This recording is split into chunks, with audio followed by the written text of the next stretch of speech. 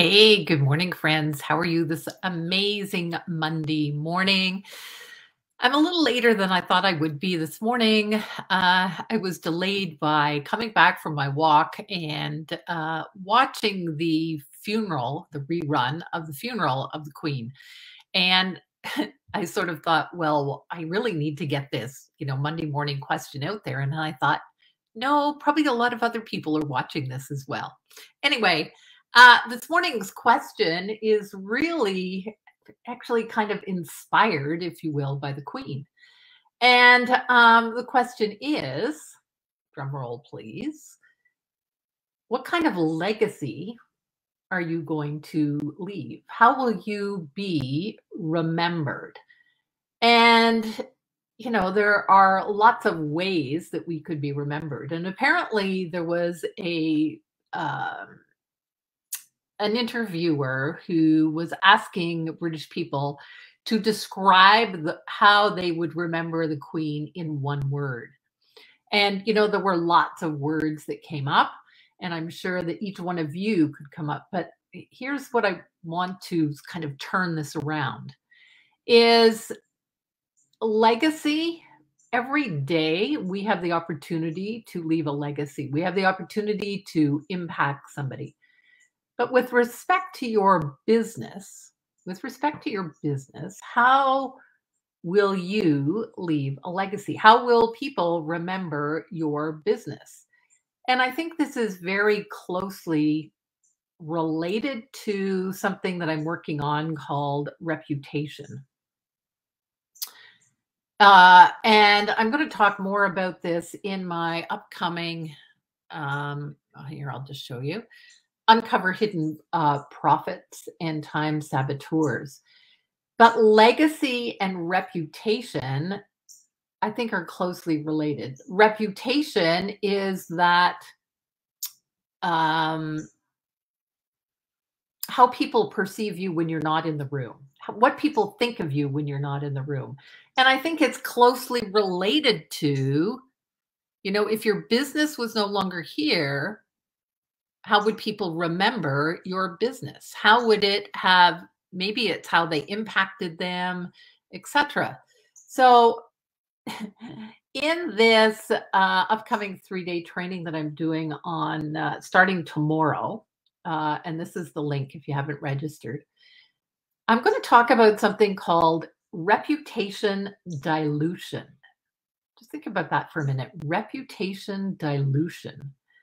And it's how are we as entrepreneurs diluting our reputation, and what is that costing us? And so if that is intriguing for you, I'm sure you'll want to join me for this 3-day mini training.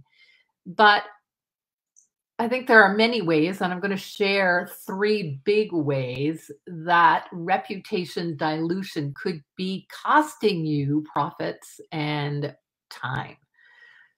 And there are 2 other big, hidden profit and time saboteurs I'm going to talk about. But I want to go back to this, how will you be remembered? What is your legacy? And, for my family, because the Queen was such an equestrian, and I come from an equestrian family, we followed the Queen and the family's equestrian, what could I say, legacy, really. I remember when the Olympics were in Montreal and some of the equestrian competitions were held in Bromont. And Queen Anne competed in that. Princess Anne competed in that.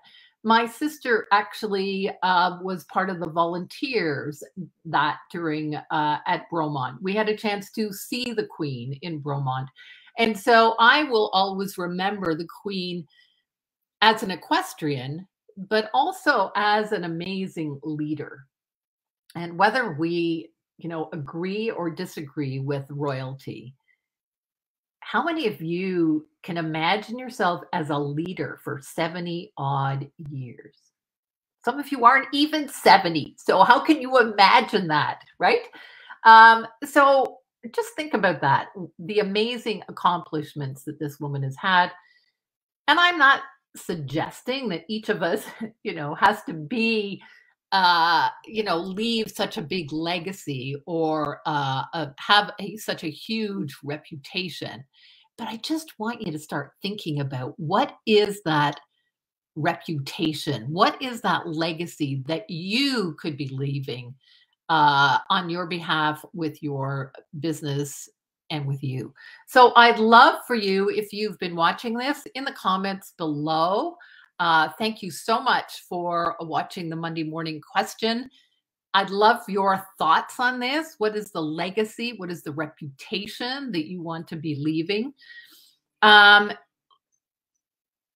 yeah, just think about that. And my friend Cody Schwinn, who's a fellow CAPS member, wrote a book called Everyday Legacy. And he talks about how every day we have the opportunity to leave a legacy. So, food for thought. Have an amazing week. And don't forget to comment #live, #replay. If you want to check out all the other Monday morning questions, I think we're into 30 odd. You can find them on my YouTube channel. They're there for you to, binge watch through. But the intention is that every week you get something that is thought provoking to think about in your business. Anyway, thanks so much. Take care. Have an amazing week. Bye for now.